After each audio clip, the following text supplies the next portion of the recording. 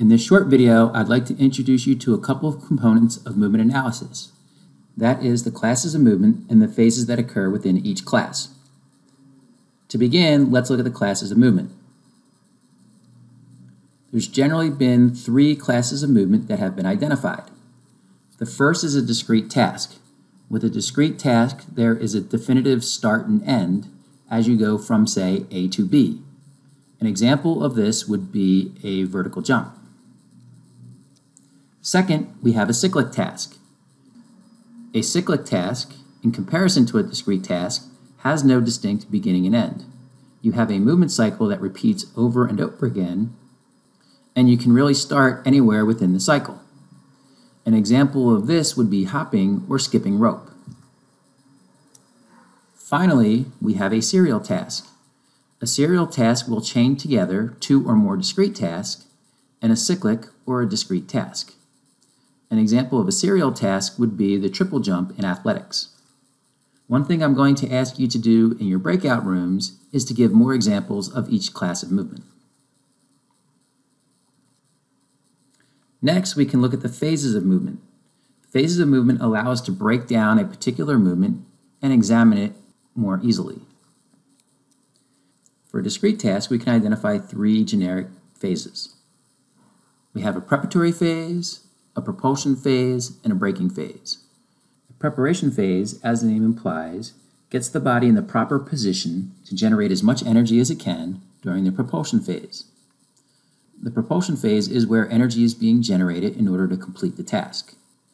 And then with the braking phase, we would be absorbing any energy that's left in the body after the propulsion phase.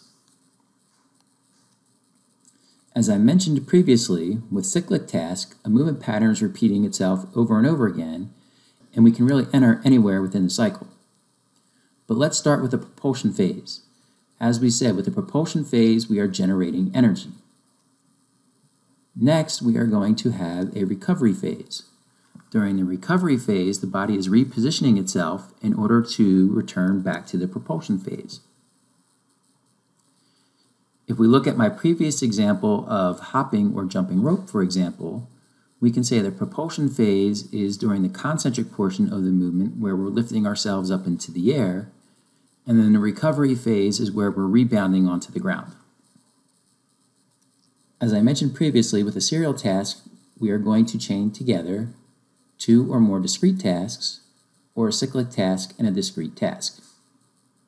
Let's take a look at an example where we are going to chain together two discrete tasks. As I mentioned previously, with a discrete task, we have a preparatory phase, a propulsion phase, and a braking phase. If we have another discrete task, we'll also have another preparatory phase, propulsion phase, and braking phase.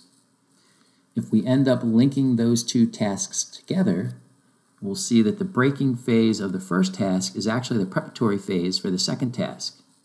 And when they are seamlessly put together, we can see that we have a preparatory phase, a propulsion phase, the braking phase and the preparatory phase get morphed together before our second propulsion phase, followed by our next braking phase. So if we return back to the triple jump in athletics, the landing of the first jump is the braking phase of that first jump, but it's also the preparatory phase for the second one, and so on. So there you have it. Those are the basics of movement analysis that I'd like you to know for this class. The classes of movement include having a discrete task, in which we have a distinct beginning and end. We have a cyclic task, which repeats itself over and over again. And we have a serial task, which will chain together two or more discrete tasks, or a cyclic task and a discrete task. Within the discrete task, we have three phases.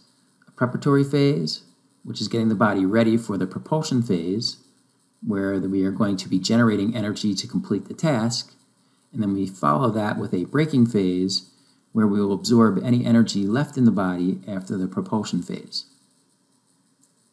For cyclic tasks, we are going to alternate between a propulsion phase and a recovery phase.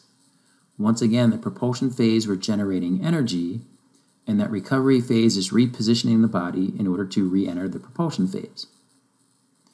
And then finally, if we look at serial tasks, if we chain together two or more discrete tasks, we will see that the breaking phase of the first task is actually the preparatory phase for the second task, and so on.